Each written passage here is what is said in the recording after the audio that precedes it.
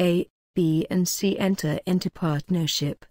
A invests 3 times as much as B and B invests 1/3 of what C invests.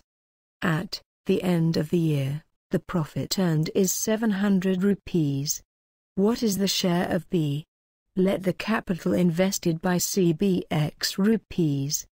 As the capital invested by B is 1/3 of capital invested by C, the capital invested by B is equal to X by 3 rupees. Given the capital invested by A is 3 times the capital invested by B, capital invested by A is equal to 3 into X by 3 is equal to X rupees. Ratio of capitals of A, B, and C is equal to X is to X by 3 is to X is equal to 1 is to 1 by 3 is to 1. Multiply the terms in the ratio by 3 so as to convert the fractions in the ratio into a whole number. Ratio of capitals of A, B and C is equal to 3 is to 1 is to 3. Total number of parts of capital is equal to 3 plus 1 plus 3 is equal to 7 parts.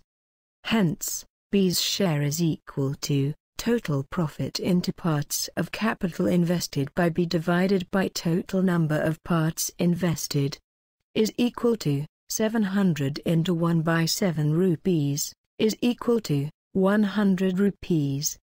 The share of B is 100. Let us see another example. A, B and C enter into partnership. A invests 3 times as much as B and B invests 2/3 of what C invests.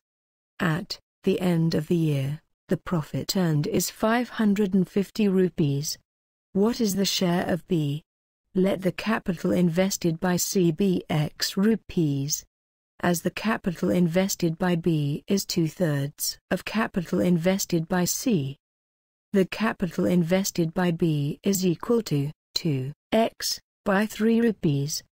Given the capital invested by A is 3 times the capital invested by B, capital invested by A is equal to 3 into 2x by 3 is equal to 2x rupees. Ratio of capitals of A, B, and C is equal to 2x is to 2x by 3 is to x is equal to 2 is to 2 by 3 is to 1. Multiply the terms in the ratio by 3 so as to convert the fractions in the ratio into a whole number. Ratio of capitals of A, B and C is equal to 6 is to 2 is to 3. Total number of parts of capital is equal to 6 plus 2 plus 3 is equal to 11 parts. Hence, B's share is equal to total profit into parts of capital invested by B divided by total number of parts invested is equal to 550 into 2 by 11 rupees is equal to 100 rupees. The share of B is 100. Let us see another example. A, B and C enter into partnership. A invests 3 times as much as B and B invests 2/3 of what C invests. At the end of the year, the profit earned is 7,700 rupees. What is the share of B? Let the capital invested by C be X rupees. As the capital invested by B is 2/3 of capital invested by C, the capital invested by B is equal to 2x by 3 rupees. Given the capital invested by A is 3 times the capital invested by B, capital invested by A is equal to 3 into 2x by 3 is equal to 2x rupees. Ratio of capitals of A, B, and C is equal to 2x is to 2x by 3 is to x is equal to 2 is to 2. by 3:1. Multiply the terms in the ratio by 3 so as to convert the fractions in the ratio into a whole number.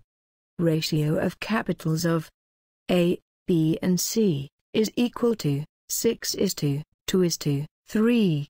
Total number of parts of capital is equal to 6 plus 2 plus 3 is equal to 11 parts.